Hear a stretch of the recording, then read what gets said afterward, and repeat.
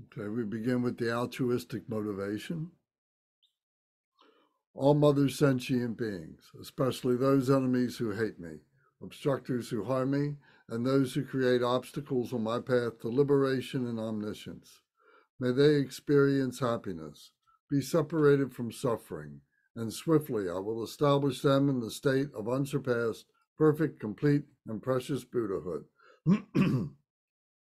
All mother sentient beings, especially those enemies who hate me, obstructors who harm me, and those who create obstacles on my path to liberation and omniscience. May they experience happiness, be separated from suffering, and swiftly I will establish them in the state of unsurpassed, perfect, complete, and precious Buddhahood. Dagla dang wa je pe dra no pa je pe ge. Dar pa dang tam she ken pe bar du jo par je pa tam she ki so je pe. Manam ka dam yam pe sem chen tam she de wa dang den. Dog now dang drel nor du la na me pa yang dag pa zog pe zhang zhub Rinpoche to pa zha. Thus, until I achieve enlightenment, I perform virtuous deeds with body, speech, and mind. Until death, I perform virtuous deeds with body, speech, and mind. From now until this time tomorrow, I perform virtuous deeds with body, speech, and mind. Te she du sang ma ge gi bar du lu na gi sam ge wa la ko. Ma she bar du lu na gi sam ge wa la ko. Du de ring ne song te ni ma sang ta sam gi bar du lu na gi sam ge wa la ko. We take refuge in the kind root and lineage lamas. We take refuge in the deities of the mandalas of the yidams. We take refuge in all the exalted Buddhas. We take refuge in the perfect Dharma. We take refuge in the excellent order of the Sanghas. We take refuge in all the noble Dakas, Dakinis, and Dharma guardians, possessors of the eye of wisdom. We take refuge in the kind root and lineage lamas.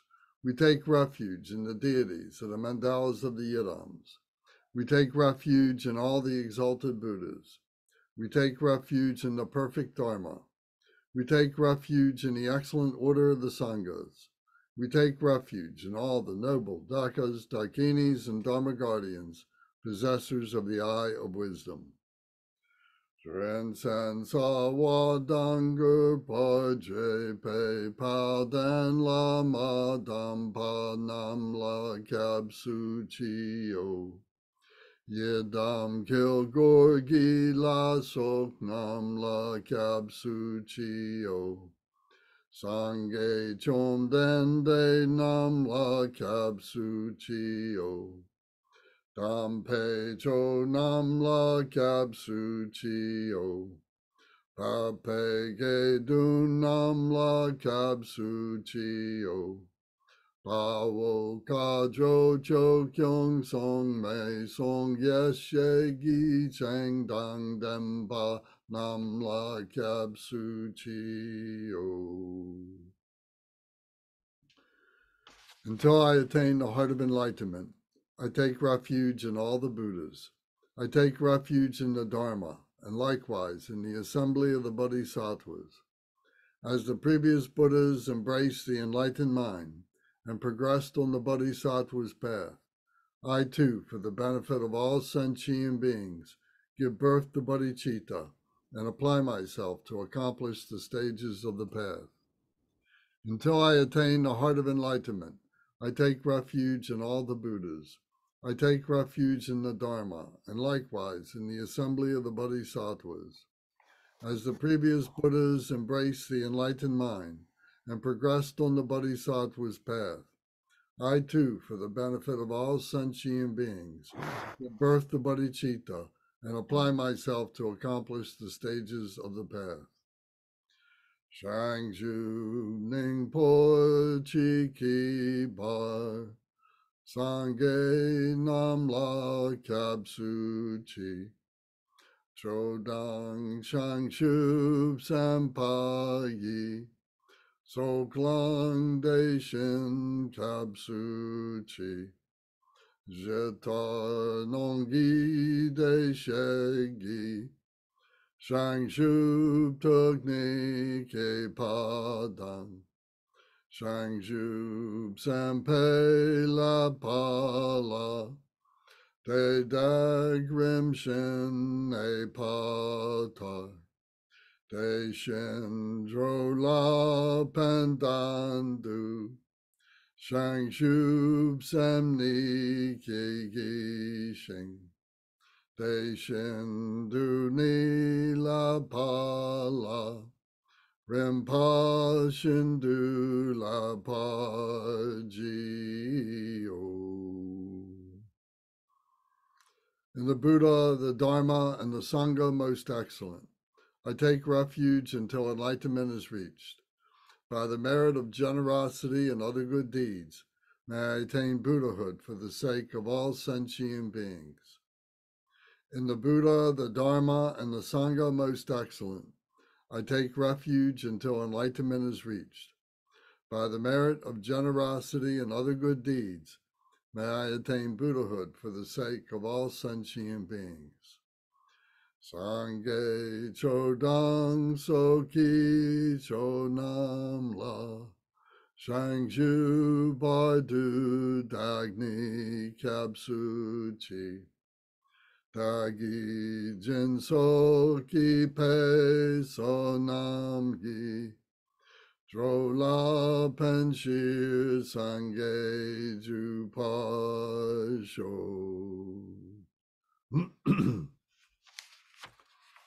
May all mother sentient beings, boundless as the sky, have happiness and the causes of happiness. May they be liberated from suffering and the causes of suffering. May they never be separated from the happiness that is free from sorrow. May they rest in equanimity, free from attachment and aversion. May all mother sentient beings, boundless as the sky, have happiness and the causes of happiness. May they be liberated from suffering and the causes of suffering. May they never be separated from the happiness that is free from sorrow. May they rest in equanimity, free from attachment and aversion.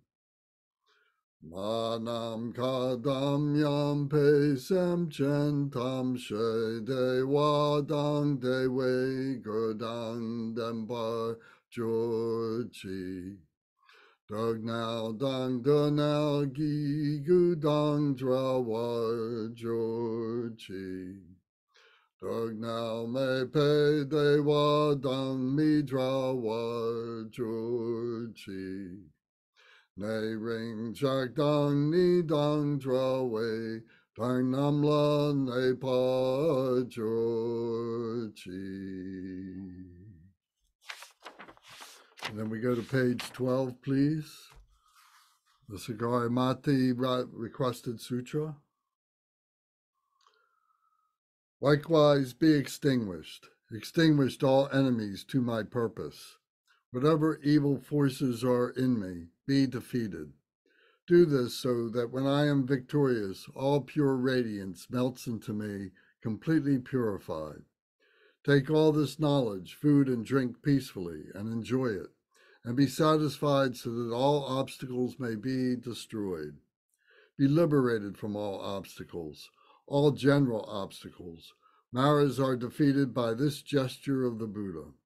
By reciting this mantra, may all the Maras be purified. As a result, may all the Maras be defeated. Thank you very much. Okay. So does anybody have questions or comments? I know I asked this a few minutes ago, but some new people came on and just want to make sure that if you have any thoughts that you want to express, Any questions? Anything based on what we've been talking about on Sundays or the Monday night sessions? Okay, then everybody's good.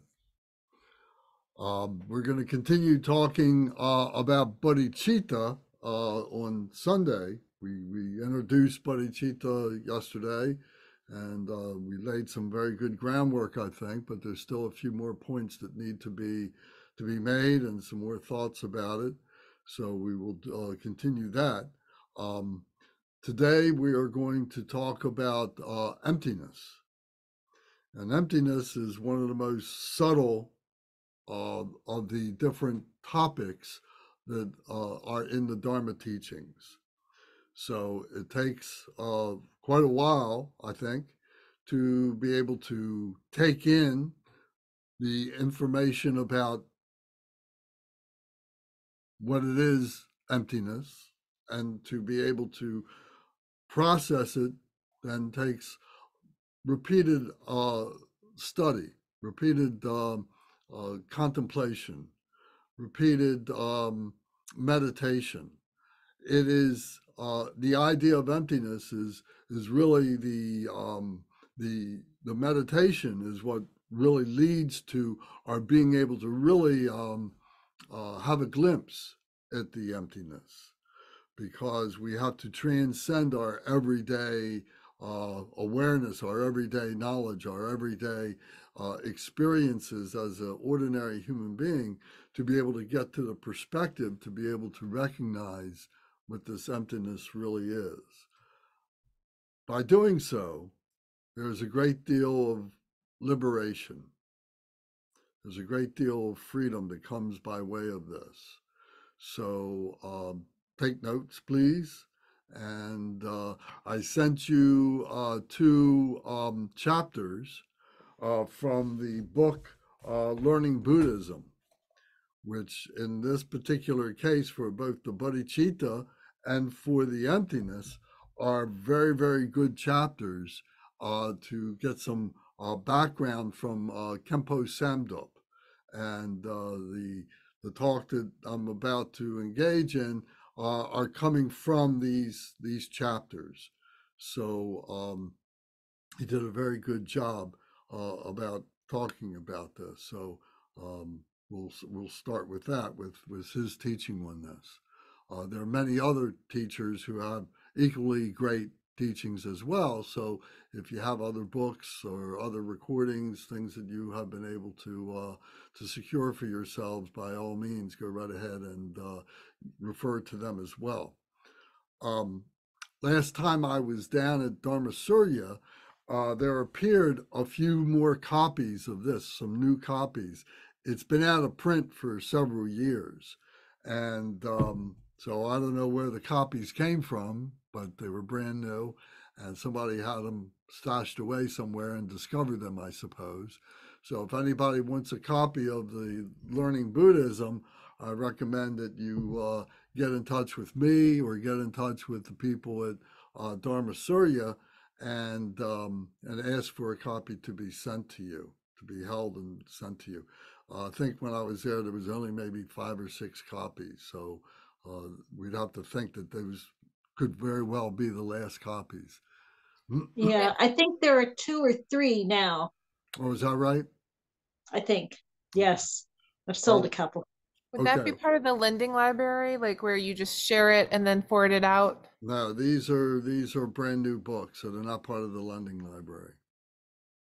So I have the PDFs of each of these chapters, and I can send you, if anybody wants them, I can send the PDFs, but then you'd be required to print them or at least download them onto your digital device and read from them. For myself, I take notes on these chapters, so just keeping it in digital form is very difficult to be able to take those kinds of notes like that. So I suggest that you read that, that you print them, so that you can take notes right in the margins right alongside of what you're reading. So that's how I do it anyway. So if anybody wants these chapters, I just sent chapters 6 and 7 to everybody today. So you can download them right away. They're in the WhatsApp group. Okay.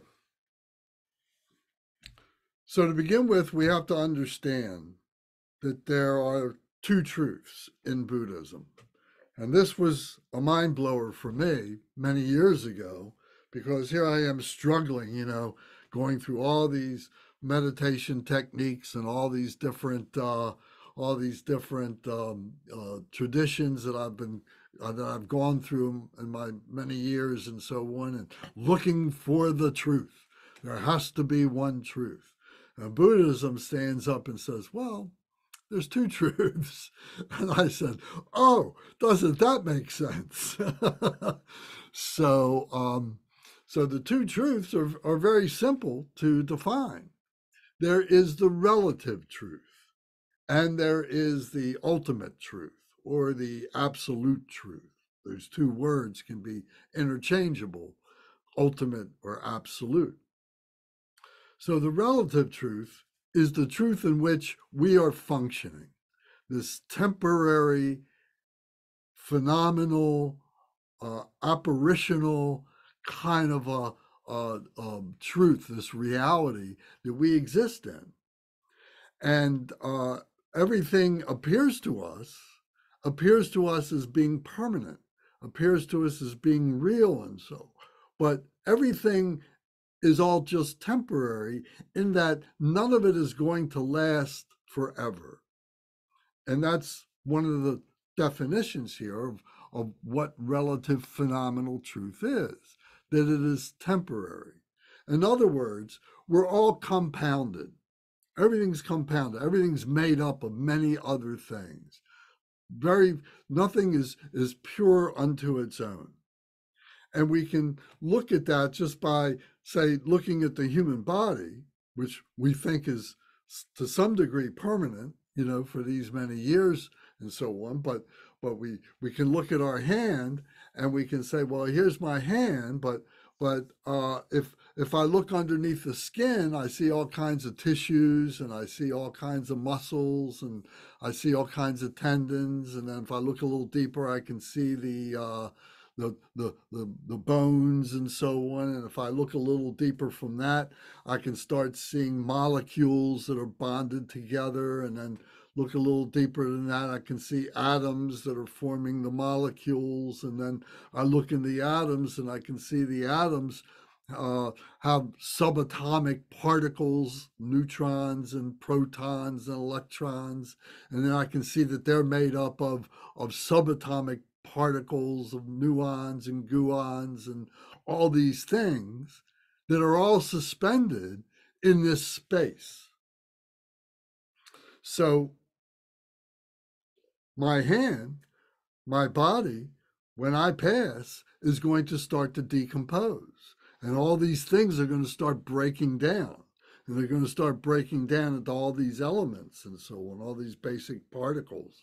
And so it is for all these other things, my beads, my bell, all these different physical objects that we have that appear to be permanent, but we know that if we leave them outside in the elements, the rain, the snow, and the wind, and all these things, over some period of time, they're all going to break down, and they are going to decay and decompose and go back into their to these fundamental elements of being protons and muons and all this kind of stuff. So defining the relative is by understanding that all this is relative to something else, that this is all appearances for us, and that we agree on what they are as being permanent, but then we find out that they are impermanent, that they are temporary. So when we say they appear, it means that we're recognizing them in their compounded forms. That when all the electrons and so on come together and all the protons come together and so on, that they begin to form the elements that make this bell. And But when that begins to break apart, then they go back to those fundamental elements, which they themselves are compounds of other things and so on. So this is a basic idea of being able to explain phenomenal nature. The phenomenal nature is compounded nature, that it all breaks down at some point. And the longer that we hold on to the proposition that all this is real, that becomes an impediment. That becomes a hindrance to our being able to liberate from our human nature, from this phenomenal nature, because we have this idea that all this is permanent. We have this idea that this is eternal. We have these ideas that this will not go away and so on. So we take great comfort in that. Our ego likes that. So if we're able to let go that all this is going to go away, helps us to recognize that we can liberate, that there's nothing to hold on to, that all this is just a fabrication of the mind. So let's come back to that. This ultimate truth now, the ultimate truth is what is realizing that. In other words, that there's this phenomenal stuff that has all this myriad, how we say, multiplicity of truth, all these different phenomenal things, all the scientific explorations and the scientific experiments and all the formulas and all this kind of stuff that justifies what all this phenomenal stuff is. It all can be formulated and so on. And then it can even, in many cases, be synthesized. It can be created in a laboratory, although it may be organic as we look at it, but they're finding ways to synthesize all of this. So being able to recognize all that in that nature is the phenomenal, is the ultimate truth, that we can see that we can recognize that. But by seeing it doesn't make it any less temporary. So being able to see it in that sense, and I'm using the word seeing as just a construct of a thought, to be able to say, well, this is in this form, this exists in this way, but it's something that's beyond that, because this ultimate nature is beyond our human conception, our being able to actually understand what it is. So this flies in the face of a lot of justification for science, for doing things and so on. But it also, is a release of the idea that human beings can know all these things, and that there is peace and that there is liberation by stopping to play this game that we play, that puts us in the center of being able to understand everything. So this is a spiritual proposition that may, challenge your preconceived ideas and so on.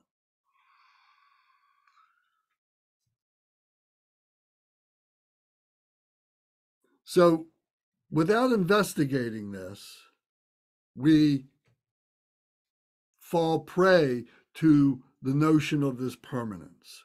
So the process of going through a logical exploration is what enables us to be able to recognize this compounded nature, then to exhaust all of that and to be able to rest and be able to have that meditative experience that we've talked about so many times. So this compounded phenomena, which we experience as being truly existent, is just merely the relative truth, because we are under the influence of our delusion. So this comes under the heading of ignorance. So we talk about the 5 basic poisons, if you recall, and the mother, or the fundamental poison, is this ignorance, that we think that we are real. We think that all this is real. And then in this false reality, then all these other things become apparent to us. They appear to us, but they themselves are empty of their own true nature. We are empty of our own true nature. My bell is empty of its own true nature, and all our thoughts are empty of their own true nature. All our concepts are all fabricated mental ideas to be able to have a conversation between ourselves and within ourselves. So we say that all this is empty of its own true nature. And this is the emptiness. The emptiness is that all of this is temporary. All of this is non-existent. All of this is a fabrication of the mind. This is the essence of the arising of all these things. This is the natural emptiness that pervades all phenomenal nature. So when we talk about phenomenal nature, we're talking about it as only being relative, as being existent by what we say that it is like this, but it's not like this, that it is temporary, that we can judge it against something else. So we're looking at it in a relative way. So this is the essence of this phenomena. And the emptiness pervades all of that.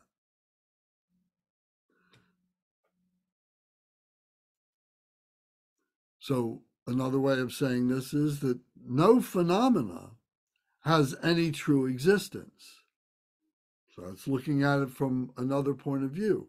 And this is what we need to do, is to be able to build and start to understand our different points of view of looking at things. So if we're looking at things in purely phenomenal nature, everything's going to seem real to us. But if we can transcend our ordinary human consciousness and look at things from the relative, or excuse me, from the ultimate point of view, then we can see the relative as just being temporary. I know that sounds crazy, but that's what we do. So our mind is a subjective mind. We focus on a subject, and then we try and find objects to justify the subject. That needs a little bit of thought. These things, we need to maybe explore some dictionary definitions on these things, because we have these assumptions about what these things mean, and we may be looking at things from their outermost definitions instead of looking at their deeper inner definitions. So just simply looking at the way these words have developed and the different levels of what these words break down to is something that a good dictionary, will reveal to us. So this helps us to be able to understand the language that we've been using to justify this relative point of view that we have about everything. So when we are doing all this, all these thoughts are running around in our mind, in our intellectual mind. And our intellectual mind is another one of these concepts.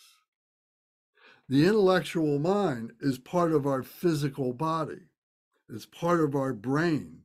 All these thoughts, if they were real and if they were permanent, then we would remember everything that happened from prior lifetimes. We would remember and we would be able to see what happens with other people and read their minds and so on. But we can't do that because they are all temporary. They are all just illusions that we have used to justify our real existence. So the nature of our mind, our intellectual mind, is this emptiness. When we talk about the absolute mind, when we talk about our primordial mind, Now we're talking about the mind that is beyond our physical or intellectual mind. We're going beyond that. To be able to describe that is impossible because it's beyond what our intellectual mind can formulate, can grasp, can conceive of, can approach, can express. However, it can be experienced. And this is another part of the mind blower, that when we engage in our deep samadhi practices, and that we are eliminating, we are exhausting, all this logical exploration, then what we become left with is just this pure vibration, this pure spirit, whatever word we can use, we have an experience with that. But as I'm saying, it's beyond our being able to communicate it, but we can experience it. So when we experience it, then you go, oh, now I see. Now I have the understanding of what this is because I've experienced it, but yet it's something beyond the ability for the intellectual mind to be able to grasp the essence, to be able to describe it. What we do is we come back, and as our intellectual mind catches up with that ultimate mind, that absolute mind, we begin to try and qualify it. We want to be able to communicate it to ourselves and to other people. And the way in which it's been done is by saying, well, oh, I know it's love. That there is this sense of unity. There's this sense of oneness. There's this sense of oneness. What other conceptual words can we use to try and say it? So we say love, and then we say, well, and when we're not in that love, then we have compassion, because that compassion is the suffering that we have by not realizing the love. So we create this idea of compassion. So loving kindness, love, is one side of the hand, and the compassion is the other side of the hand. And they go together. They're inseparable from each other. And this is a manifestation of the human mind, to be able to try and conceptualize this ultimate primordial mind. So again, to an everyday rational mind, this is going to be very subtle. This is going to befuddle us. But through the practice of developing the meditation and being able to allow ourselves to use the logic to say, well, it's this, it's this, it's this, and then by saying, oh, it's not that, it's not that, it's not that, and getting to the point of being able to just say, well, I don't know what it is, and then all of a sudden, then something opens up within ourselves, and we have that experience. So this emptiness is seen from the point of view of the ultimate, not necessarily from the point of view of the relative. We intellectually say it, but we can't see it until we've experienced the ultimate. So how do we do that? We do it through ultimate experience, or direct experience is the way that we do that. So this direct experience is our meditative experience. And to do that, we have to go through this whole process of our intellectual mind, this investigation, this contemplation, which is really purifying the obstacles that are blocking us from this true nature. We have that true nature within us. We have that ultimate reality within ourselves. but it's covered up. It's blocked up. It's blocked up by the emotions. It's blocked up by our preconceived mental ideas, our mental conceptualizations and elaborations. And it's covered up by our habitual tendencies to always come back to these things. You know, the way we justify, well, it's this, this, and this. I understand that, but. As soon as you say the but, that's the habitual tendency. But this. Now you're rationalizing the but, you know. So we need to be able to stop all that. We need to be able to cut ourselves off from all that. At some point, we just say, I'm going to stop playing the game. I'm going to stop chasing these thoughts. I'm going to stop doing this and be able to relax in that meditative state. But to get there, we got to go through this whole process of purification. Purification, all these attachments, all these aversions, all these jealousies, all this greediness. You know, so the 5 poisons that make up the 84,000 emotions that we talked about before. So as we do this, as we are going through this process, we begin to experience and develop realizations. So these realizations are these moments of aha. To use the analogy of the true nature, we have this true nature, or we have this diamond nature, this true nature. And then when things start breaking apart, you know, they just don't fall apart. They just start loosening up. And as they do, we say light, the truth or the reality, the ultimate nature starts coming through like light. And we have a glimpse after glimpse after glimpse of what this ultimate true nature is. And as fast as it comes is as fast as it goes. But the more that we engage in the practice, the more that we engage in the contemplation and the meditation, the more we're able to control the mind to develop the one-pointed mindfulness, so that we're not jumping from one thing to another. As soon as we have this thought, now we're jumping to another one.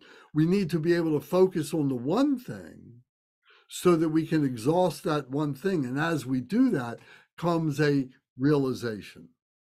So that's maybe oversimplifying it a little bit, but it gives you the idea that by recognizing the obstacles, loosening up the obstacles, comes the truth of those of what those obstacles have been all this time, and the simplicity of what the true nature is.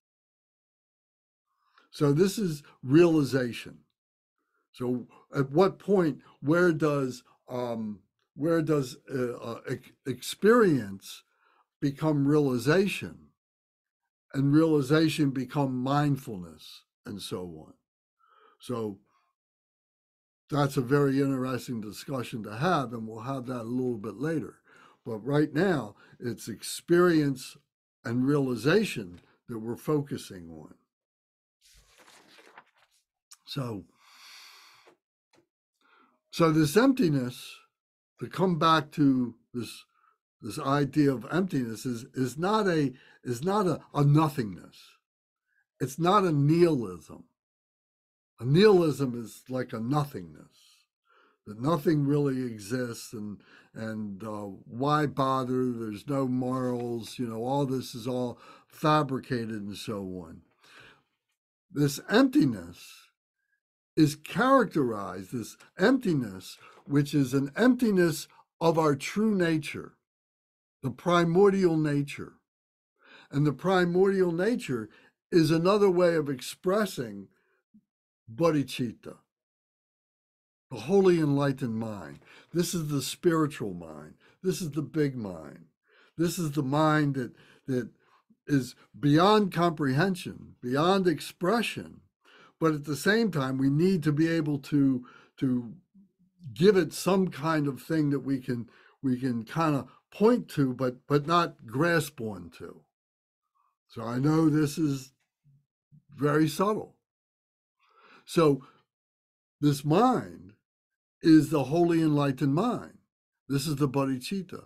So the characteristics of this emptiness is the loving kindness, compassion, joy, and equanimity of the bodhicitta. The more that we are able to abide, to live, to be able to dwell, to be able to, our conduct is a result of these characteristics of the holy enlightened mind of bodhicitta, the more that we become the embodiment of that true nature, of that light. So we can see that it is that it becomes present in that way. It's been present with us the whole time. We just haven't recognized it as that because it's been blocked up by the emotions, etc., the mental misconceptions and so on.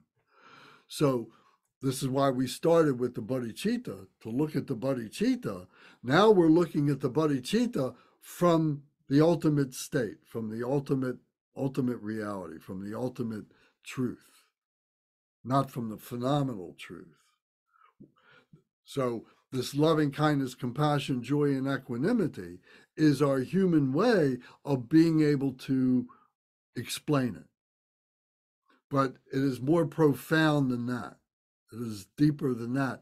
And again, has to be experienced. And once it's experienced, it gets to be realized. So these all go together.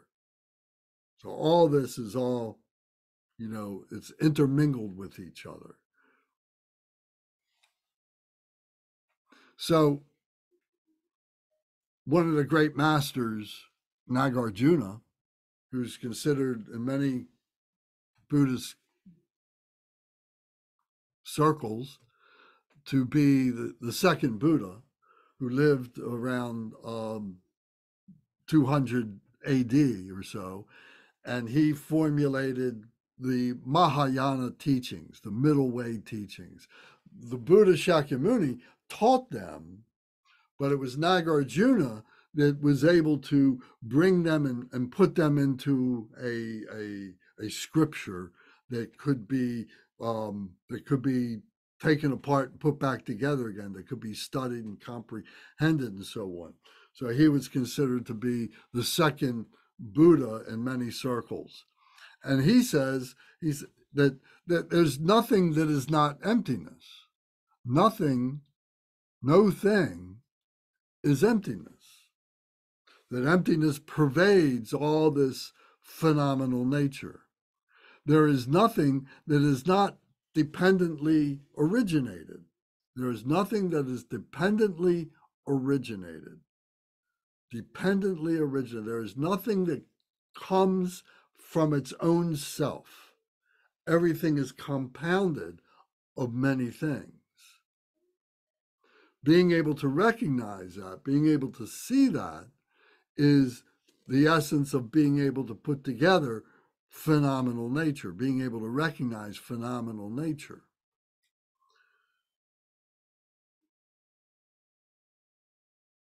So we say that this interdependence of all these things that are making up all this phenomenal nature is all karmically driven.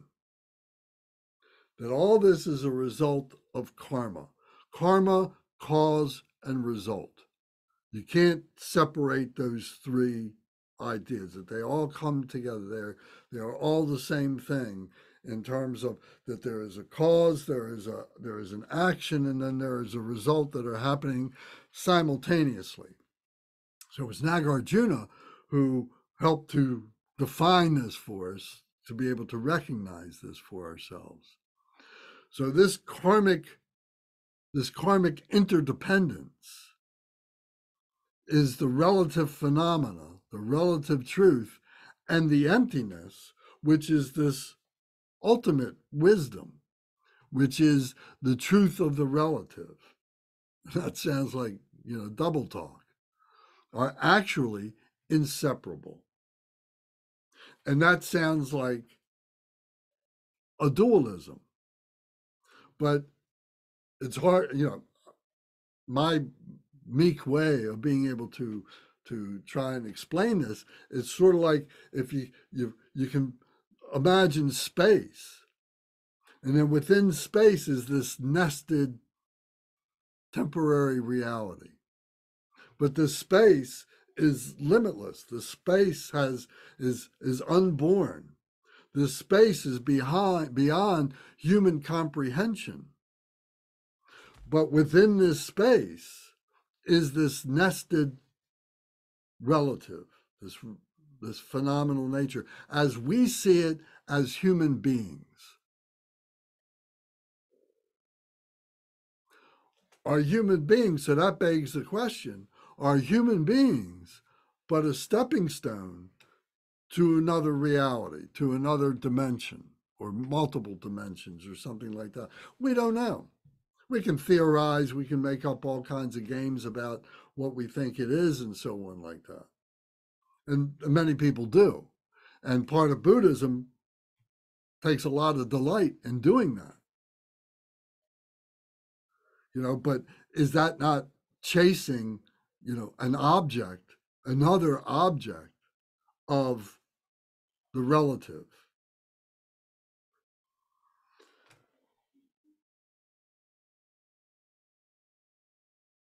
So this karmic interdependence is the weaving together of the causes and the conditions of the karmic results. So we say that here's a cause, here's a thought, it precipitates an action, which then creates a result. And then, but that cause is there and doesn't manifest until the conditions are right for that manifestation. An example of that is the seed that we put into the ground. It's a seed of a tree or plant, whatever it is. There's that seed. And that seed is, you can hold it in your hand, you can do all kinds of things with it, and it just stays as a seed until the conditions are right, till it's got the right heat, it's got the right moisture, it's got the right nutrition, and it's got the right space around it in which to grow. And when those conditions are met, that cause pops open and there's an action. The action is the sprout. And then the result becomes that the sprout grows into the apple tree or whatever. So causes and conditions, you see, are part of this equation, if I can use that word, that is this weaving together of these karmic results, of this karma.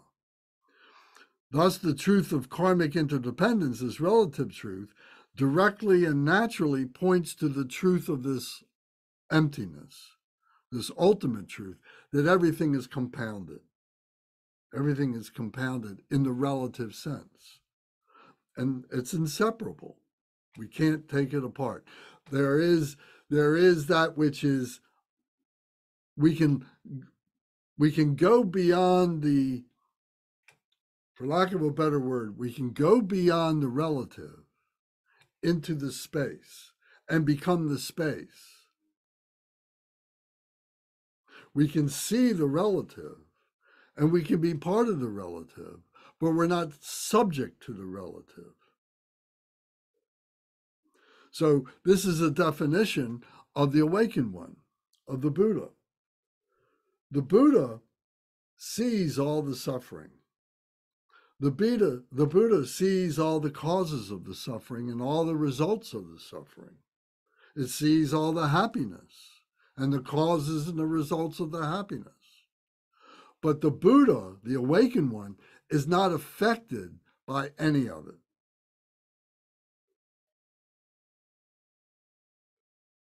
But it's aware of it.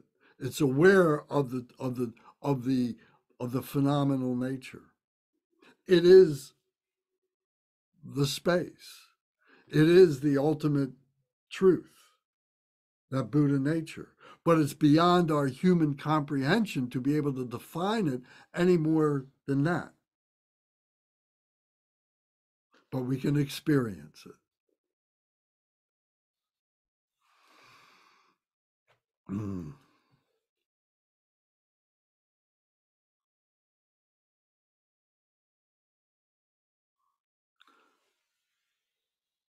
So all this is happening within our big mind and our little mind. The big mind is experiencing it time immemorial. There's no time. There's no space. It is that. That's the suchness. That's the thatness. You'll read some books and you'll see that expressed, thusness and thatness of the mind. Such as it is. It's that. And if you haven't experienced it, it's just going to remain those words for you. But if you've experienced it, then you know what that is pointing to.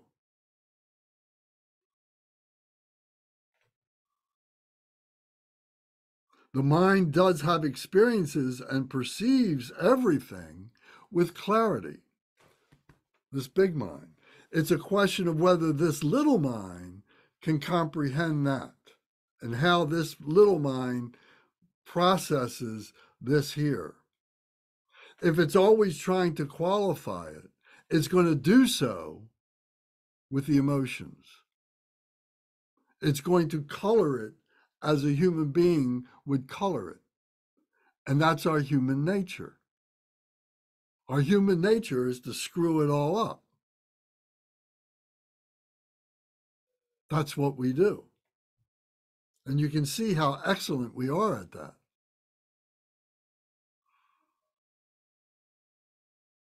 But if we can see it and transcend that human condition into our primordial condition, to our primordial nature, then this relative nature just doesn't matter.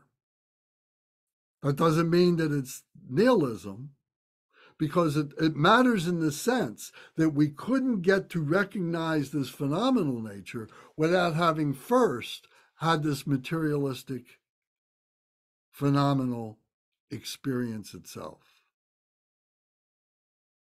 So we have this gift of life. We have this gift of being a human being in order that we can move through it to figuratively something that is beyond that.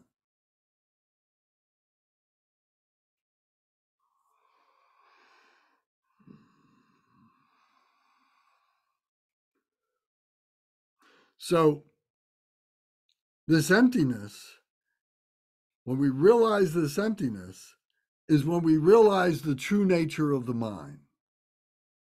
And we have to see the mind as simultaneously the little mind and the big mind.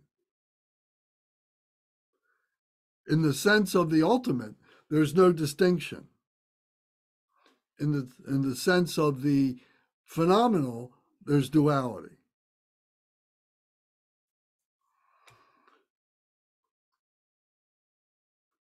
The appearances are understood to be inseparable from the mind's essence. The appearances are understood to be inseparable from the mind's essence, which is emptiness. And appearances and emptiness are also indivisible. This is the display of the appearances. This is the display of the Buddha mind. The display of the Buddha mind.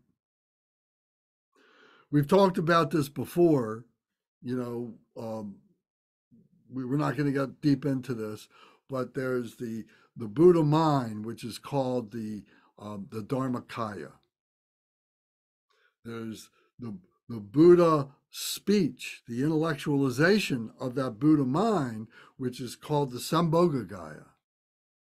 And there is the emanation of that Buddha mind into material form that is called the Nirmanakaya. The Dharmakaya remains that space,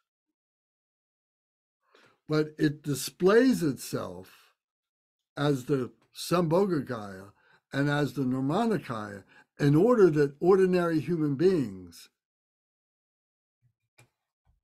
can get an understanding,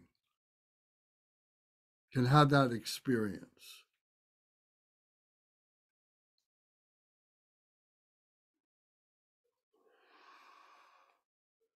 So, there's a leap of faith here.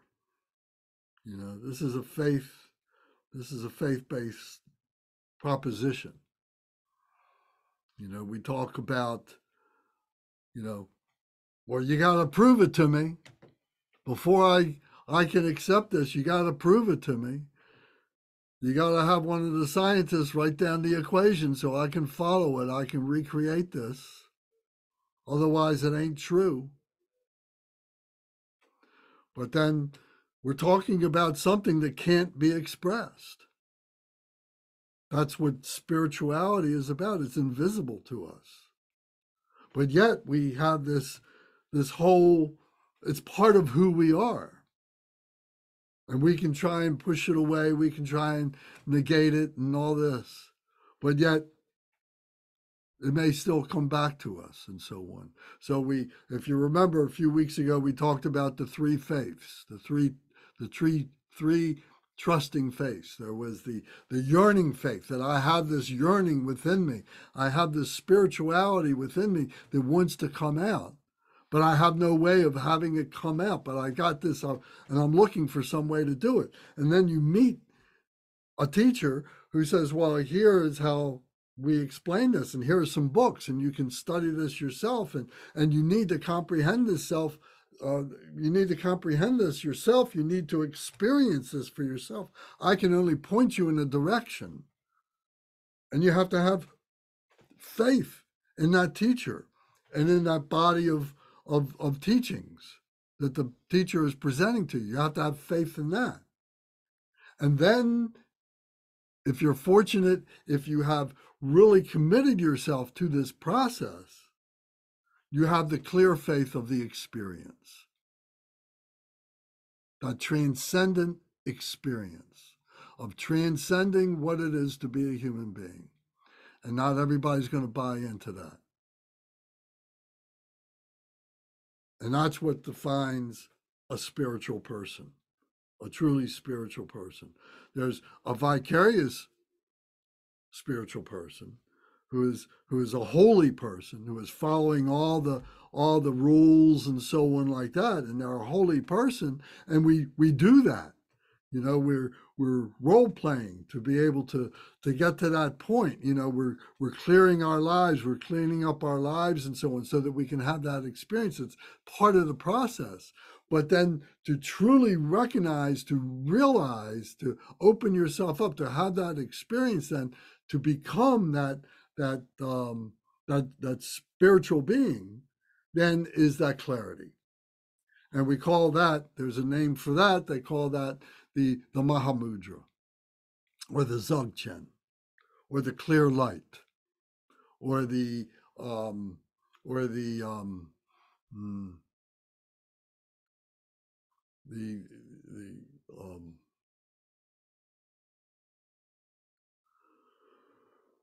pristine cognition. The pristine cognition. So these are all intellectuals, philosophic names for this transcendent true nature that we have within ourselves.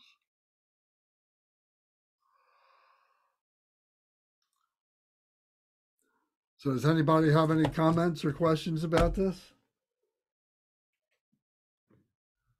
I don't know. I actually see it slightly different than what you were saying in terms of like the leap of faith aspect of it. Maybe some with like some things about the true nature or something, but for me at least, things like certain things around like karma and rebirth are things that tend to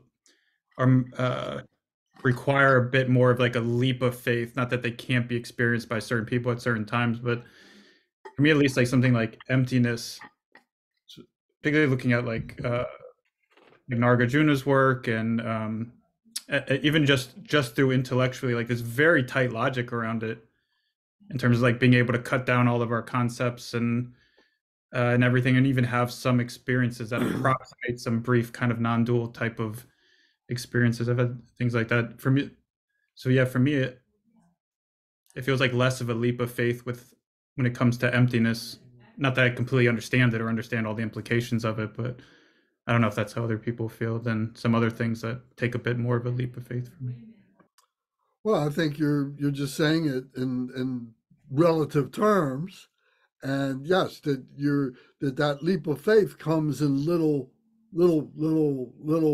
experiences or little agreements or little shoots of light that are coming through, so that when you get to the emptiness idea, you've already laid all the groundwork in order to be able to take that leap, to be able to understand that. I think it's all part of the same thing, in other words, just looking at it from different points of view. Does that make sense? I mean, is it different? Are you saying that it's that your view of karma is different than the view of emptiness? I mean, with the huge caveat of certainly don't claim to have some kind of great understanding of either of them, really, but only in the sense of with the emptiness, it can, at least how I'm talking about it, there's like a very tight logic that you can get there. Now that's just the intellectual level to point to something else. It's negating everything. Obviously, it's not proposing something; it's negating something. But where you can get to like with a very, very, what I find a very convincing tight logic, like Nagarjuna's, particularly like his reasoning in like his texts and Garland of Views and stuff, in a way that's harder with other things. This isn't an important point, but just like with things like karma and things, that some of it, there's some of the things that are just very hard to be able to see unless you're basically enlightened, or to get a feel for, to be able to get there through reason, which obviously it's all pointing beyond reason anyway. But I don't know. Okay, thank you. I have a question though, real quick. Is what's being pointed to with like the realization of emptiness and the same thing as like as non-duality? Yes, Okay. non-duality would rest in that same big mind, because you would see the emptiness of the duality. And again, we're using words, seeing, we're, experiencing, realization, are we're using words to be able to do that.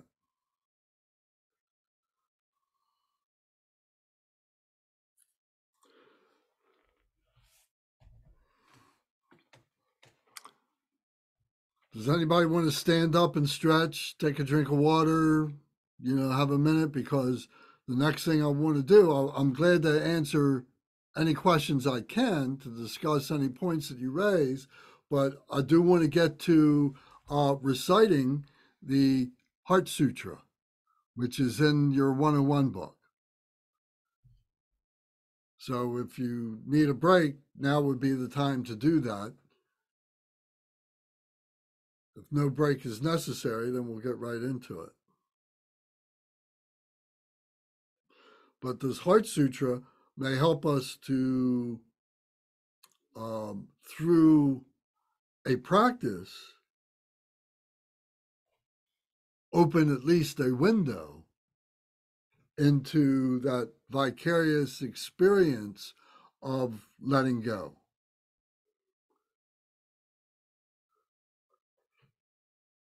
Because the experience is not one that we see, there's nothing to be seen. And as long as we're looking for something to be seen, we're going to miss the point.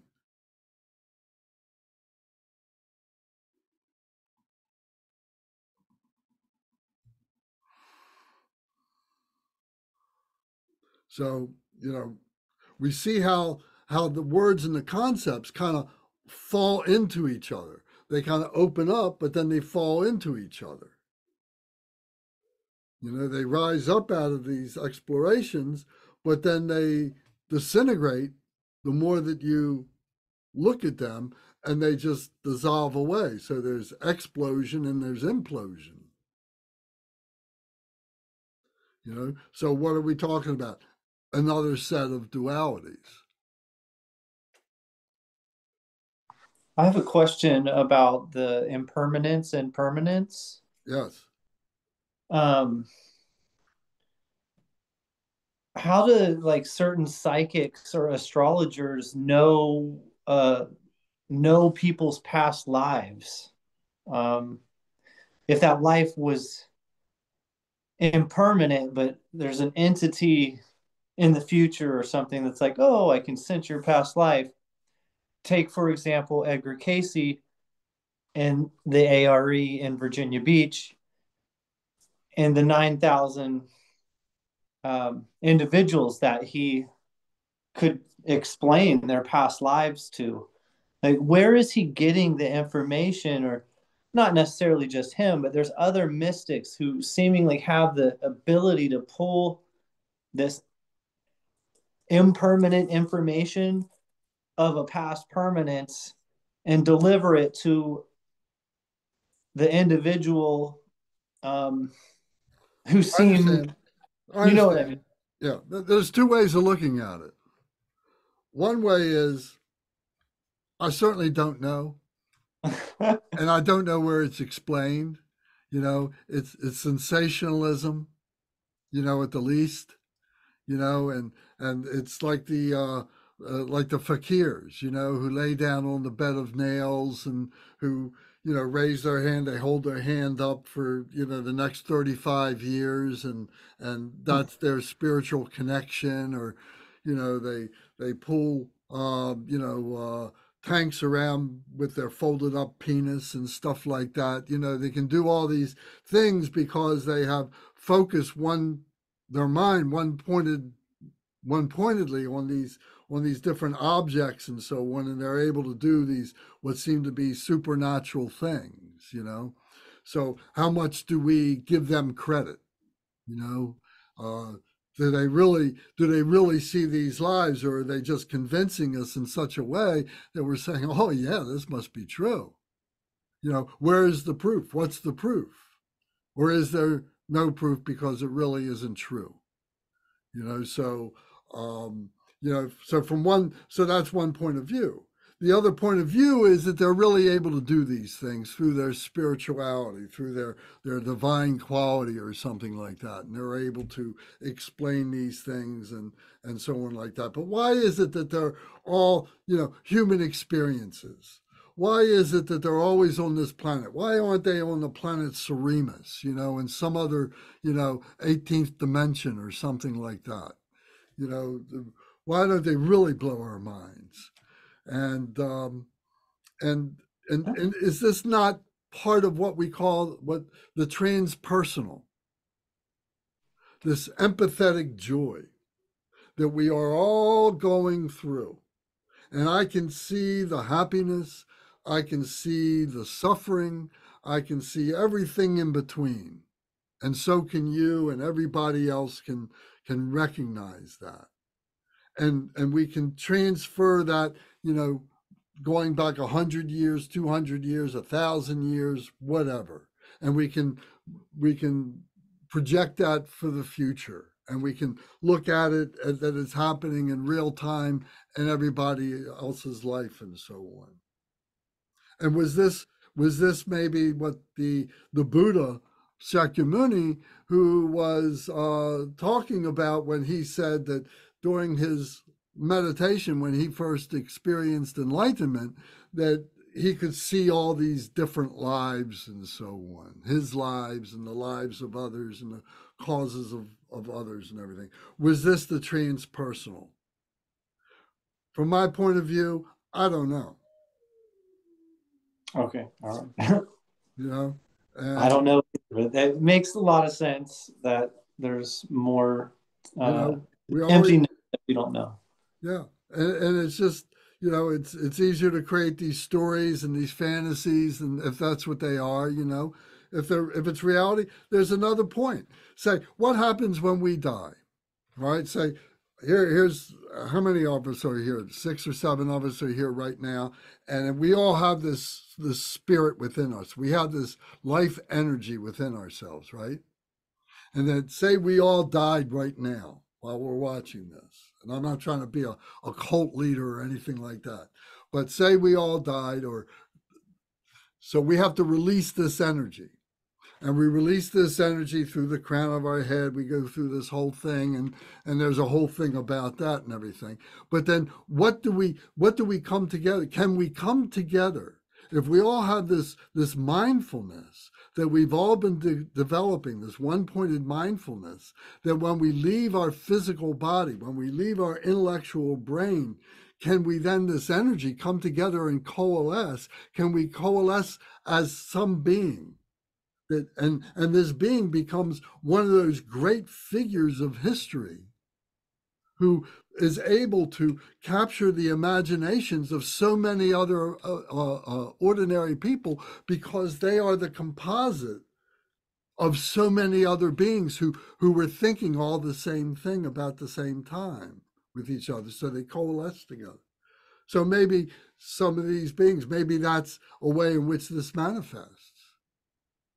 It's said in the Bardo Todal that when we pass and we become this spirit, just this unbodied spirit and everything, that we can become, these Buddhas, these awakened beings and so on, in the Bardo of reality and so on.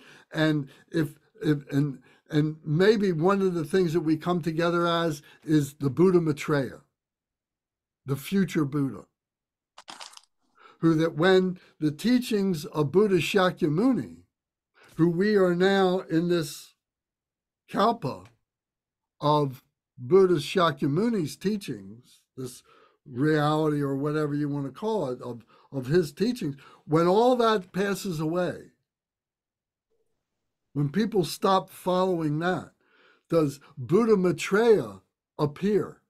Another appearance, another Nirmanakaya appearance of that Dharmakaya, and we become Buddha Maitreya, that our spirituality all comes together. So an example would be if you take a flashlight and you shine it on the wall, and then Karina, she takes a flashlight and she shines it on the same spot on the wall, and Matthew's able to do it, and Emmanuel is able to do it, and Kate's able to do it, and Zara is able to do it, and I'm able to do it. And each of us is taking that flashlight, our own flashlight, and shining it on that same spot. Does that spot of light get brighter and denser? Yes. Right. So does that happen spiritually? I can assume. I don't know, but it's certainly an interesting way to explain it, isn't it? Yeah, it makes me think of Elon Musk, and he's trying to make fashionable us sticking electrodes in artificial intelligence in the back of our minds with Neuralink. And it's like, how did this type of influence get into one person? But that's another question that you don't have to answer that one. Well, that's up to you. Right. I choose not. But thank you. Thank you for your call. Okay. Any other comments or questions? All right, then please go to your 101 books and go to page 14 and 15 and 16 and 17. So we're going to recite this together. So I wish we could do it all with our microphones on at one time, but that just leads to a cacophony of noise that boggles everybody's mind. So, but please recite this out loud. It's very important to do these things. In this booklet, we've only kept the English, but it is in Sanskrit form. But for us to understand the meaning, we need to do it in the English. So it's the meaning that we're going for here, and we can do the Sanskrit later and try and have this transcendent experience as a result of that. But right now we'll have to do it through our intellect. So we're going to read this together. So there'll be a couple parts where I'll ask you to follow my instructions. So we begin at the page 14, the Heart Sutra. We recite together. Beyond words, beyond description, prajna paramita. Unborn, unceasing, the very essence of space. Yet it can be experienced as the wisdom of our own awareness. Homage to the mother of the Buddhas of the past, present, and future. In Sanskrit, Bhagavati Prajna Paramita Hridaya. In Tibetan, Chomden Dema Sherabgi Parotu Chimpe Ningpo. In English, the Heart Sutra. Homage to the essence of the transcendental knowledge, the Bhagavati. Thus I have heard, once the Blessed One was dwelling in the royal domain of the Vulture Peak Mountain, together with a great gathering of monks and bodhisattvas. At that time, the Blessed One entered the Samadhi, which examines the dharmas, called profound illumination. And at that same time, noble Avalokiteshvara, the Bodhisattva Mahasattva, looking at the profound practice of transcendent knowledge, saw the 5 skandhas and their natural emptiness.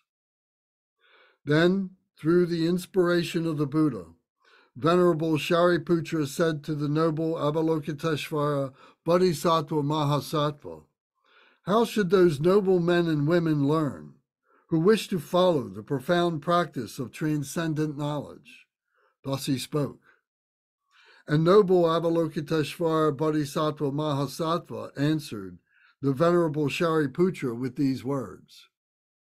Shariputra, those noble men and women who wish to follow the profound practice of transcendent knowledge should look at it like this. The 5 skandhas should be seen purely in their natural emptiness. Form is emptiness. Emptiness itself is form.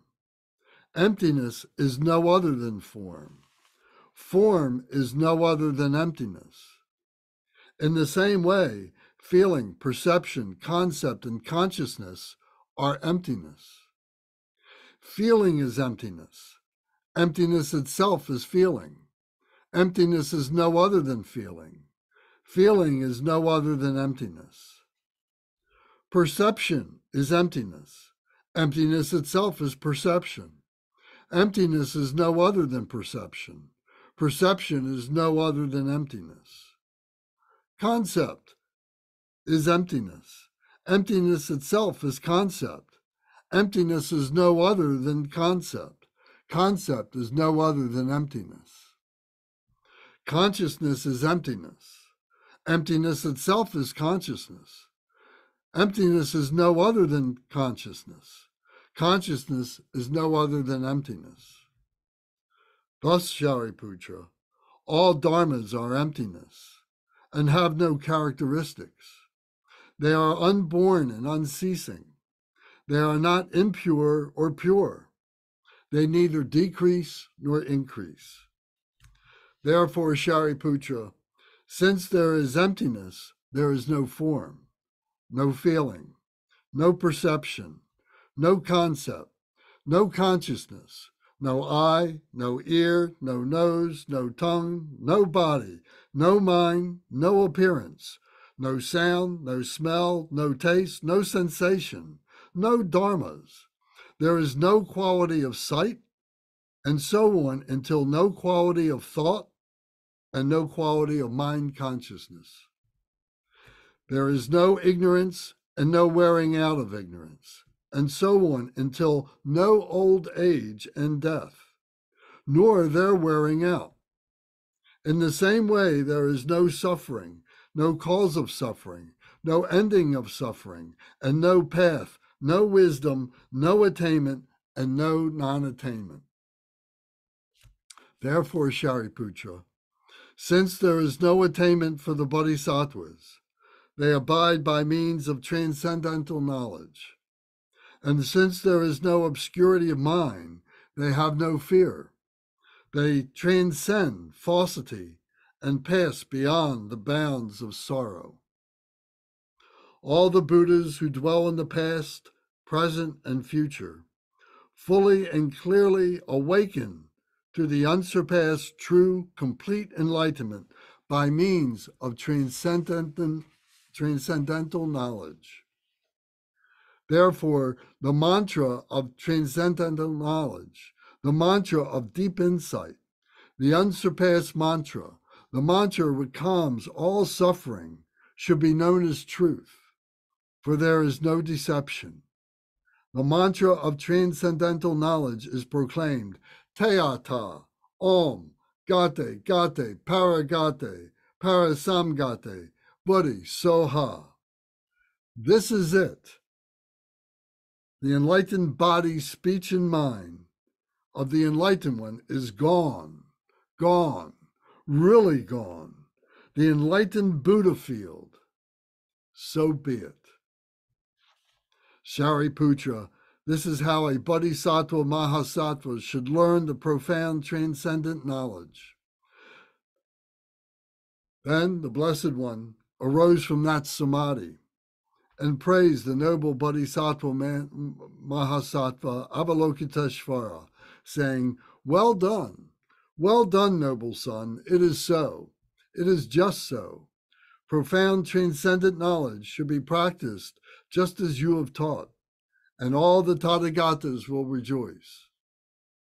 When the Blessed One had said this, the Venerable Shariputra and the noble Bodhisattva Mahasattva Avalokiteshvara, that whole gathering and the world with its gods, men, asuras, and Gandhavas rejoiced and praised the words of the Blessed One. Thus ends the Mahayana Sutra called the Bhagavati, Essence of Transcendent Knowledge. So now recite with me this mantra. We'll do this 11 times.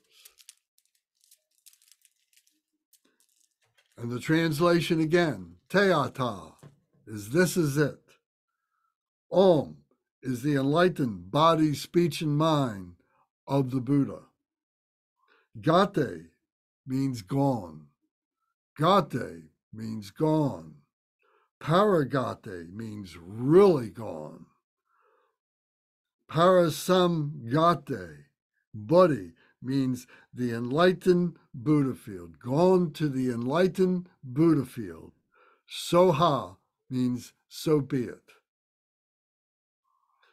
Teata, Om, Gate, Gate, Paragate, Parasamgate, Buddhi, Soha.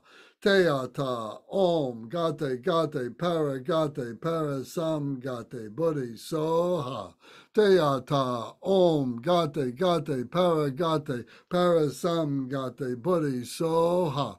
Teata, Om, Gate, Gate, Paragate, Parasamgate, Buddhi, Soha. Teata, Om, Gate, Gate, Paragate, Parasamgate, Buddhi, Soha. Teata, Om, Gate, Gate, Paragate, Parasamgate, Buddhi, Soha. Teata, Om, Gate, Gate, Paragate, Parasamgate, Buddhi, Soha.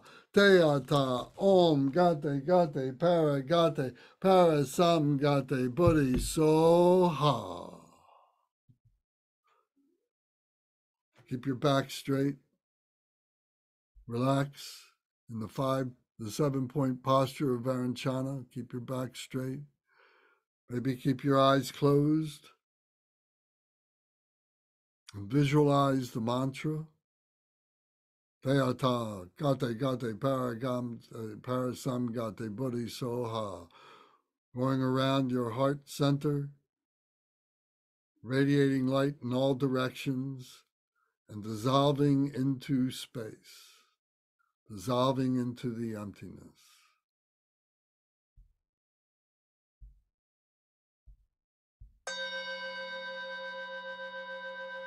Tayagate, Om, Gate, Gate, Parasam, Gate, Buddhi, Soha, Teata, Om, Gate, Gate, Parasam, Gate, Buddhi, Soha, Teata, Om, Gate, Gate, Parasam, Gate, Buddhi, Soha, Teata, Om, Gate, Gate, Parasam, Gate, Buddhi, Soha, Deodaum Gati Gati Paragati Parasam Gati Buddhi Soha Deodaum Gati Gati Paragati Parasam Gati Buddhi Soha Deodaum Gati Gati Paragati Parasam Gati Buddhi Soha Deodaum Gati Gati Paragati Parasam Gati Buddhi Soha Deodaum Gati Gati Paragati Parasam Gati Buddhi Soha Deodaum Gati Gati Paragati Parasam Gati Buddhi Soha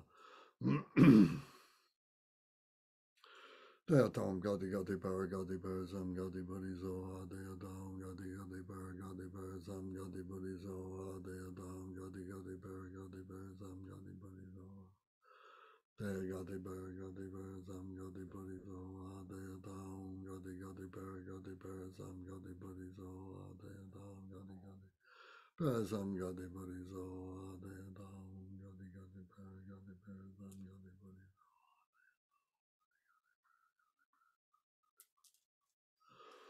Dea Gati Parasam Gati Buddhi Zoha Dea Dam Gati Gati Paragati Parasam Gati Buddhi Zoha Dea Dam Gati Gati Paragati Parasam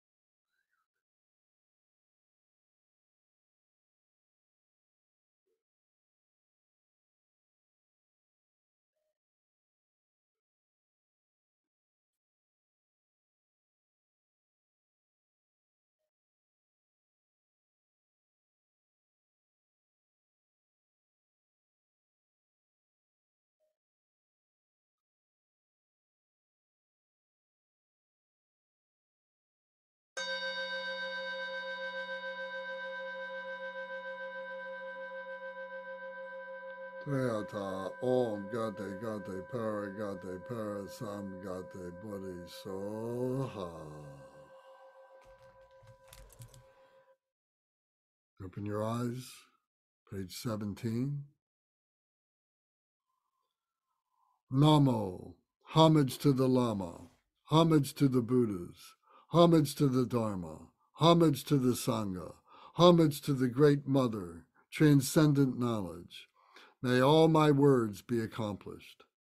Just as formerly Indra, Lord of the gods, contemplating the profound meaning of transcendent knowledge, recited these words, and by that turned back all evil and other disagreeable elements, may I too, by contemplating the profound meaning of transcendent knowledge and reciting the words, make all evil and other disagreeable elements turn back.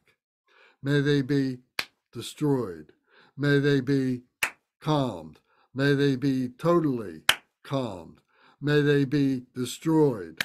May they be calmed. May they be totally calmed. May they be destroyed. May they be calmed. May they be totally calmed. Whatever is interdependent, arising from connection, is without cessation and without birth, without end and without permanence, without coming and without going, without division and without unity of meaning. All conditions fully released, teaching release. I bow to the sacred words of the perfect Buddha. May there be good fortune. Om Ahom.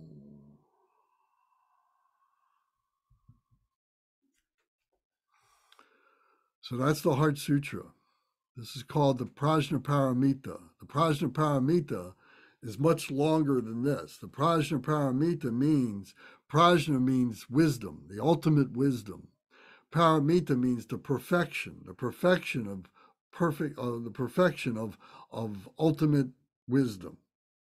And in this is this particular part of the sutra. The Heart Sutra is the Diamond Sutra and is the Lotus Sutra, among other teachings, other practices. So Buddha Shakyamuni was in the midst of many, many beings, many, many monastics, many, many bodhisattvas, spiritual beings, holy beings, ordinary beings. And he goes into this samadhi. And he's like channeling these deities from his heart center, from his heart, from his diamond heart center. And through that, he is giving these teachings spontaneously. These experiences spontaneously, showing us that it's possible, giving us permission to engage in these practices ourselves, because all that anyone can do for any one of us is point us in the direction, but it's up to each and every one of us to make the journey ourselves. So the invitation is there.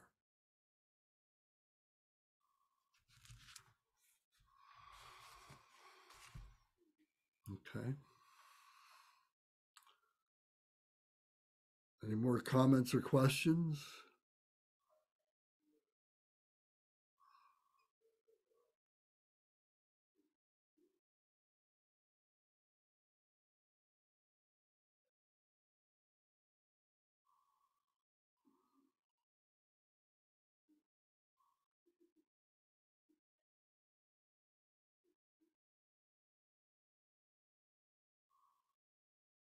So I need a little bit of feedback. Emanuela, would you please give me a comment? What do you think of this?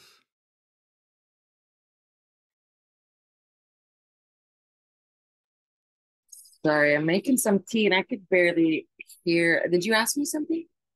I was asking what you thought of this. Um, it was great. Yeah, and this was a big part of my last lineage, the Prajnaparamita. But I never got the text like this, so it was good to go over it and see the translation directly. Yeah. Yes.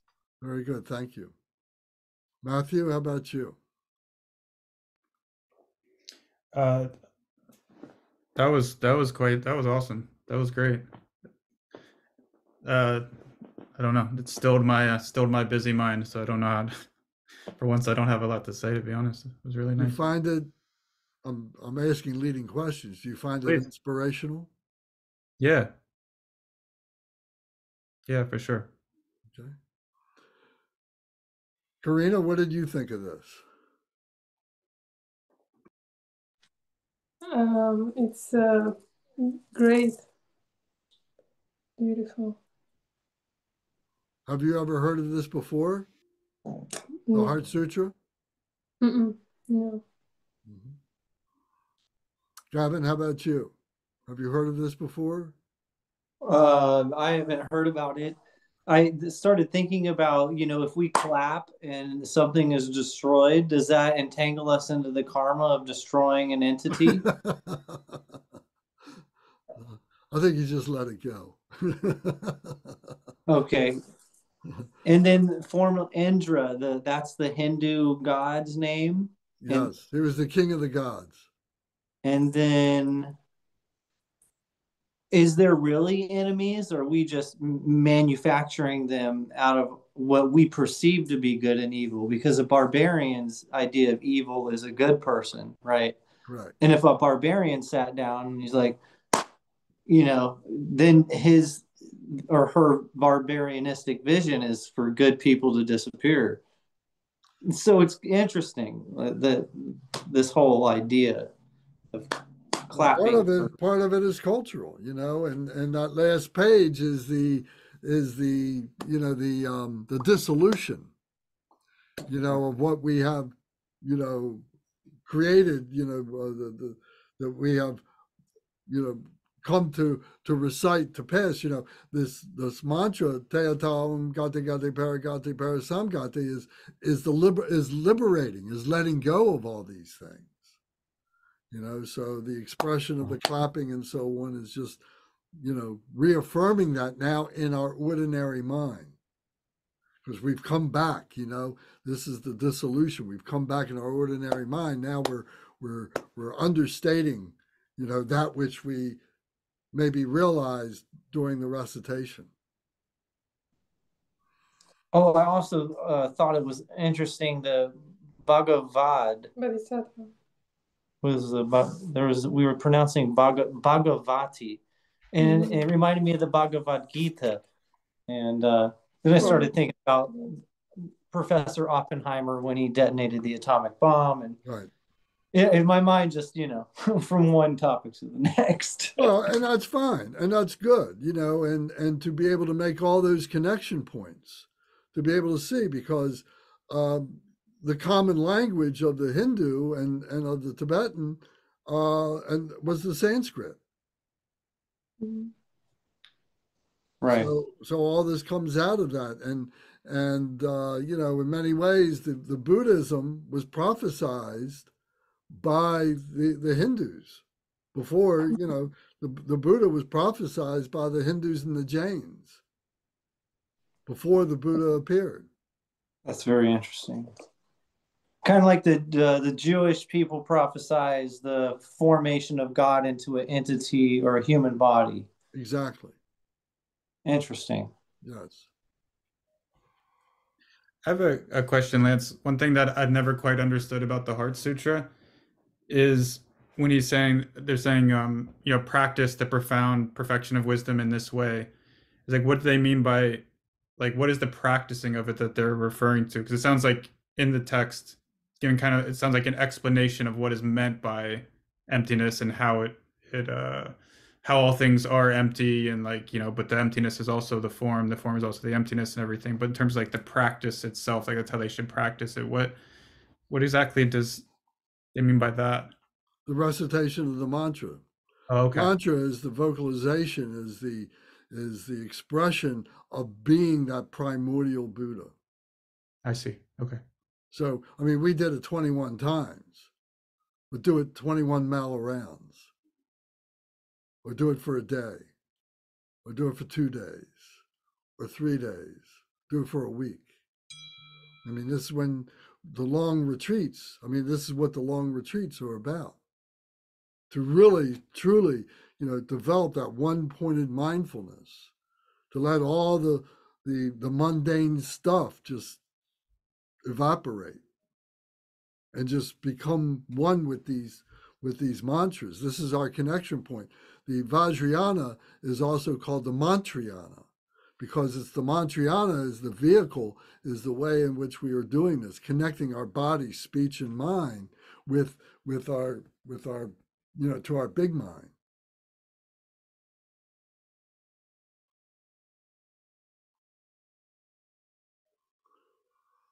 Zara, what are your comments on this, please?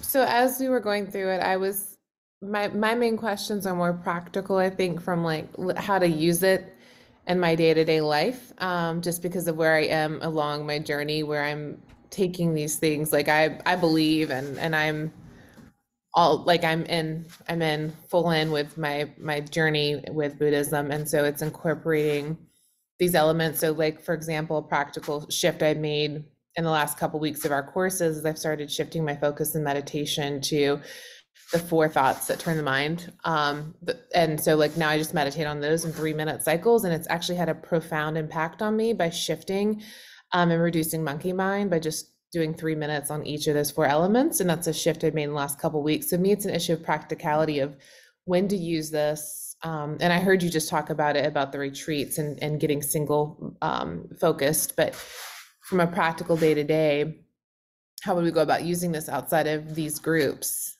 to Well, help other people? you become the embodiment of it. So if you are taking advantage of doing the practice, and hopefully first thing in the morning, because that really is the best time to do it. But if that's not practical, another time of day is okay. But it will begin to affect your life in so many ways, because you become the embodiment of this truth, of the Prajnaparamita, and that wisdom will come up in ways that you didn't expect that it will come up. You will see it working, because this is your natural state, and that your ordinary state, what we call your ordinary state, will just give way. Right now, that ordinary state has been suppressing the spiritual. But when the spiritual becomes emphasized, then that's going to include the ordinary. It's not going to push it away. It brings it in, and it transforms the ordinary into the extraordinary. So that what was the extraordinary, in the sense the spirituality, now that becomes ordinary, and the mundane becomes extraordinary. Wow, what you just said was very profound, like those two sentences. I'm going to think about that, because that's like, I'll be interested to know when I experience that shift and how many people are aware of it happening, like, or if it's so slow and steady that you don't even realize the tipping point of like, oh my gosh, ordinary is extraordinary and extraordinary is ordinary now. That's so cool that you just said that. Good Very sentence. good. Katie, how about you? What do you think about this? Well, I'm familiar with reciting the Heart Sutra. It's something I've done before in classes, and also on my own. And recently, Khenpo Samdup gave a teaching on it, and he had us read it through once, and including reciting for one mala round of the mantra. But then he told us it's good to recite it 7 times in a day. So our homework was to recite it 6 more times that day. And I guess that was a little taste of what you were talking about, really immersing yourself in it. So, you can, I guess, if you want to do it for a longer period of time than just one go round, you can do it by reciting the mantra more times, but you could also punctuate it with reciting the entire sutra, this shortened version of it many times. I think that's a nice practice. So there's many ways that you can incorporate it, and that's how we develop our personal practice. We learn how to do it in this, more rigid or, constructed structural way, but then we can modify it into our own lifestyle. Mm-hmm. And the more that we do it, the more we want to do it. It's the same with all these things. Hey, Katie, how much time do you spend a day on intentional practice, like meaning like contrived artificial time where you're literally, I'm just doing this as my activity?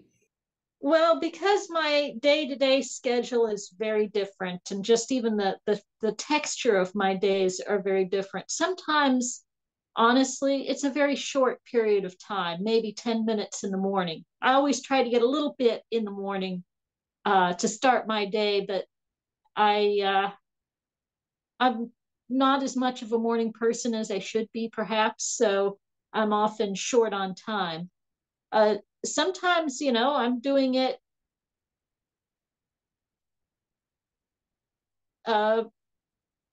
I could do a couple of hours. If I'm spending my day at Dharma Surya, I'll do the daily practice on Zoom, and then I will do more prayers and sur in the evening with Anigamso. So that adds up to quite a bit. Sometimes I do my own too, a little Chenrezig or something. Thank you for sharing.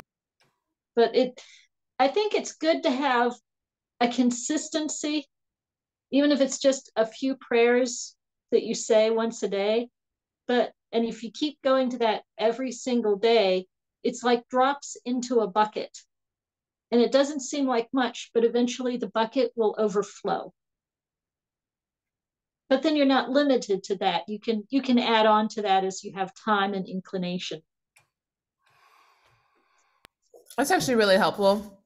I often forget, like, daily habits, they get to a tipping point, and then all of a sudden you're, like Lance just said, all of a sudden you are ordinary is extraordinary, and extraordinary became ordinary. And that's a collection of habits that slow drips over time. And all of a sudden, I think you phrased it wonderfully. Yes. Yeah. So that's to your point, what you just said about how you practice. I actually like that. And I think it provides grace for each of us as we go through our day, the reality of the conventional day. So thank you for sharing. It's something I was thinking too, and what I'm doing with my practice is actually very similar, Zara, to what you're saying you're doing, of like really focusing on the four thoughts and like drilling that home, or even doing like writing on it. And because for me, it's like it feels like the key thing I need that actually like propels me going forward is getting away from the eight worldly dharmas. And the one thing that at times can be it's kind of, for me, has been a bit of a double-edged sword with like Tibetan Buddhism itself, is that it's so special in the sense like it's so complete, and like there's so much depth to it, and there's such a variety of methods. Like unlike India, I've looked at lots of different spiritual traditions, and I've never found anything like Tibetan Buddhism, widely speaking. But it's also, at least for me, it's possible to get like lost in it. Like there's so many different kinds of practices and so many different kinds of teachings and so many methods and this and this and this, that it's like sometimes it gets like I start to get like too overwhelmed when I'm trying to, I don't know if this is right or wrong, but I'm trying to like focus, like, okay, this is like the one thing right now that I feel like I need to drill into my little brain until for the time being or something. Matt, I agree with you. Sorry, I was going to say, Matt, I agree with you. That's why when Lance sent the transformation of suffering, I intellectually digested that, because I was getting lost, almost like I didn't have the prerequisite skills to understand something, like the terminologies, where I'm like having like an index card of this word means this. So I can totally empathize with what you just said in relation to it is so complete, and what's the best way to digest it, like, one piece at a time, to where it's practical yet you really get it. So I can appreciate what you just said. Yeah, and that's been a real gift for me from having these classes, and it's very important to me to come to these things. It's offered, like, even just being here and doing it and being around other people, but then also it's given a structure to my practice in a way that I haven't had before. Is really special for me. Yeah. Good, thank you. Yes, that's exactly what we're trying to do, is trying to give you a structure that you can follow, a repeatable plan, and stay with it as much as you can. You can, you can make some tweaks for your own self, but this is a long process for the rest of your life, and changes will come, and there'll be growth out of this plan, out of the structure.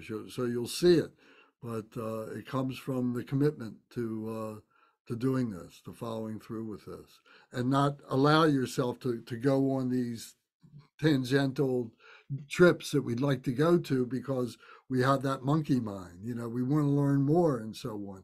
It'll come.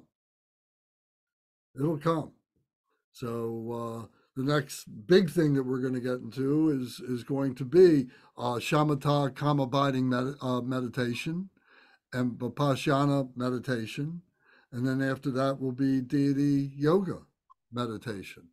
So, but we've got to get this firm foundation of what we've been building on first. Yes, Katie. I just wanted to comment a little more on the consistency, because you reminded me that the Thursday evening medicine Buddha practice that we've been doing has really been an important factor for me in just experiencing what it's like to return to the same practice again and again. It is very tempting to jump around and try a lot of different things, but there's a lot to be gained from that consistency. You really deepen your relationship with the deity or the concept that you keep going back to. That's absolutely right. Thank you. Yes. Yeah, so Thursday nights, for those of you who didn't know or haven't made the time, Thursday night we do Medicine Buddha.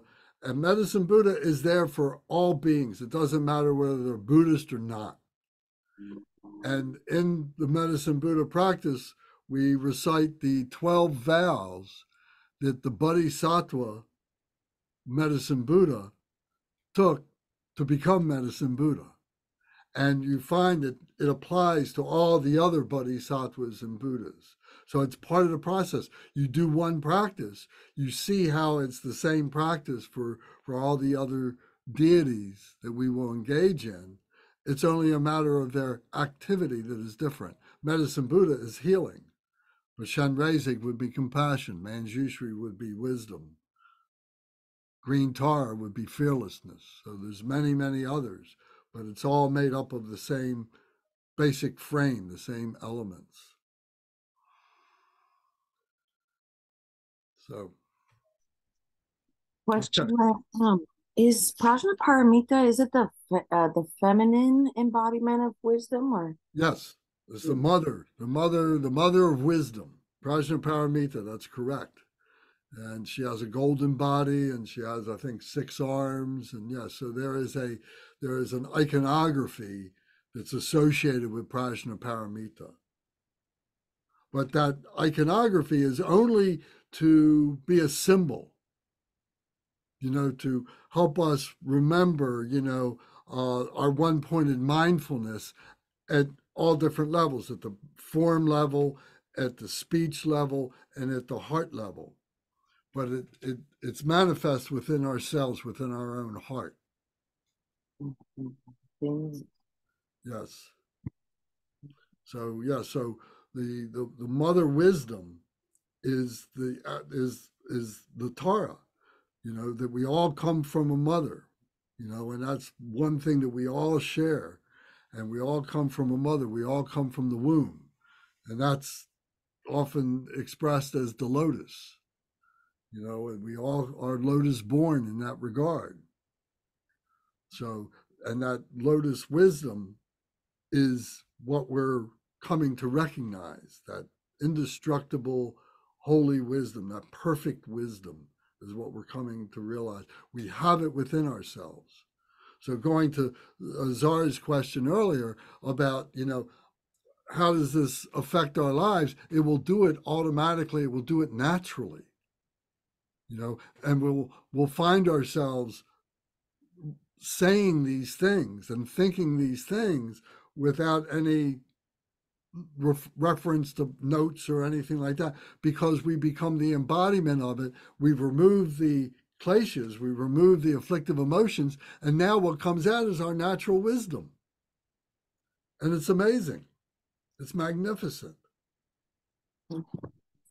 Then we see, oh, there it is. That's the clear faith, when we see it actually working effortlessly. And then once that happens, it can never, ever be taken away from you. You always have it. You may suppress it for a while, but you can always bring it back. You can always remember it. You can always come back to it. And that's what we're doing, because we've all been there before. We've all been this Buddha nature. We are, the essence of us is Buddha nature. And we slowly, slowly begin to recognize and remember that and say, oh, this is what it is. This is the peace that I've wanted all the time. It's been there the whole time. I just wouldn't let myself enjoy it.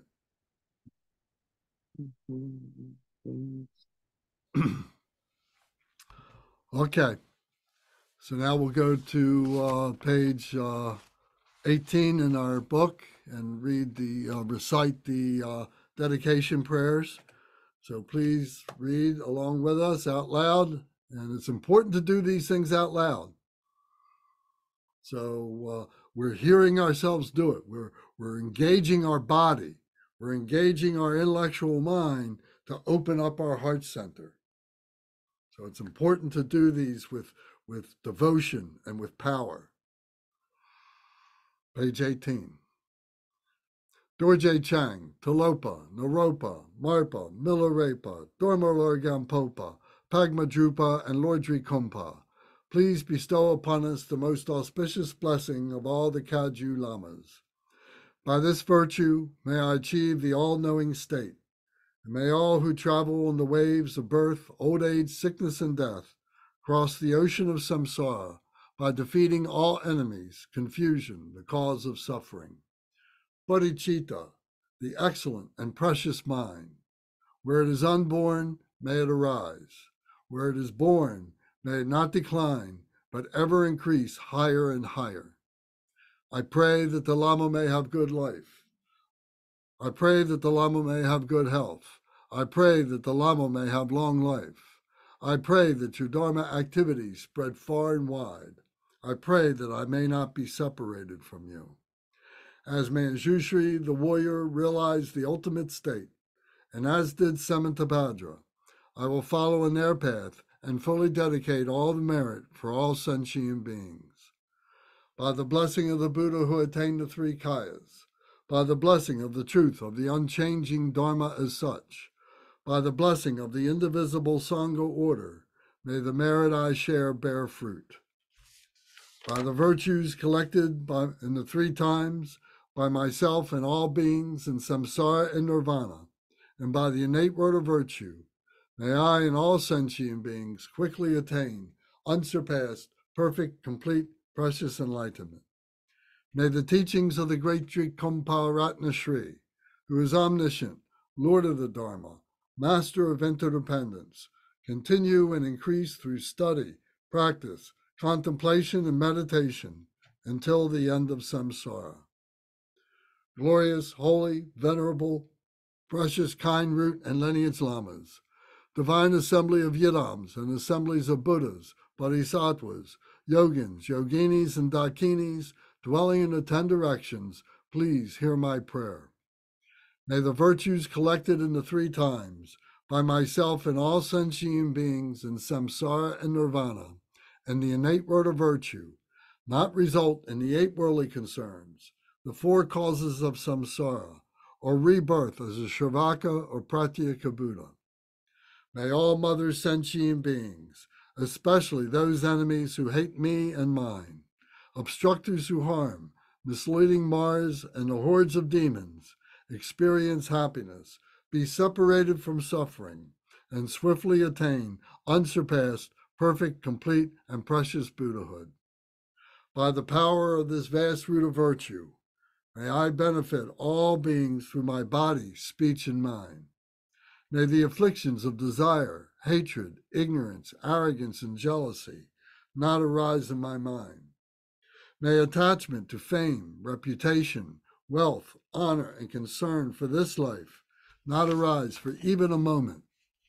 May my mind stream be moistened by loving kindness, compassion, and bodhicitta, and through that may I become a spiritual master with good qualities equal to the infinity of space. May I gain the supreme attainment of Mahamudra in this very life. May the torment of suffering not arise even at the time of my death. May I not die with negative thoughts. May I not die confused by wrong view. May I not experience an untimely death. May I die joyfully and happily in the great luminosity of the mind as such and the pervading clarity of Dharmata. May I, in any case, gain the supreme attainment of Mahamudra at the time of death or in the bardo. Om, Ah, Hum. Om, Ah, Hum. Om, Ah, Hum. May my body, speech, and mind become inseparable with the body, speech, and mind of all the enlightened ones for the benefit of all sentient beings. Thank you all very much. It's wonderful to be here with everybody. Thank you. Thank you so much. Thank you, everyone. Have a Thank good Thank you, everybody. Thank you, Thank everyone. day.